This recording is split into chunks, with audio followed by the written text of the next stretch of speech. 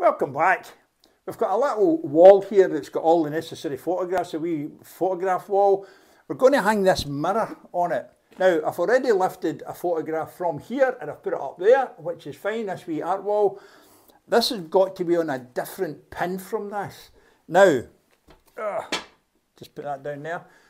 Don't try and drag this pin out, because what's going to happen is you take that pin out, you're going to leave this because it's going to move the plaster that it's already into. It's going to leave a big hole. So what you do is you take your trusty hammer, and this is a wee tiny baby hammer that I literally carry around in my pocket. And it's amazing how many times I use this under sinks, in a wee closed space. So that's what I'm using today, because I don't need a big giant hammer. I'm not trying to knock the wall down, just knock the pin in.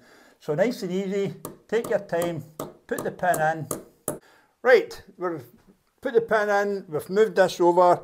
We need to hang this mirror with this little hook here that you can see, excuse me a second, on one of these, which is basically a picture hook. I don't know if you can see it with my big giant paws, which is basically a picture hook. Now, a picture hook, when you put the nail in it, wait till you see this, goes in at an angle. The nail goes in at an angle. The amount of people who put the nail in straight is unbelievable, because they just don't know. And the thing is, you don't know what you don't know.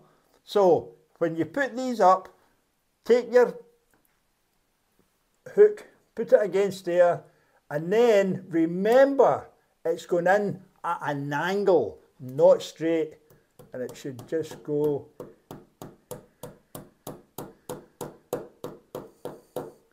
easy peasy, no worries. Thanks for watching.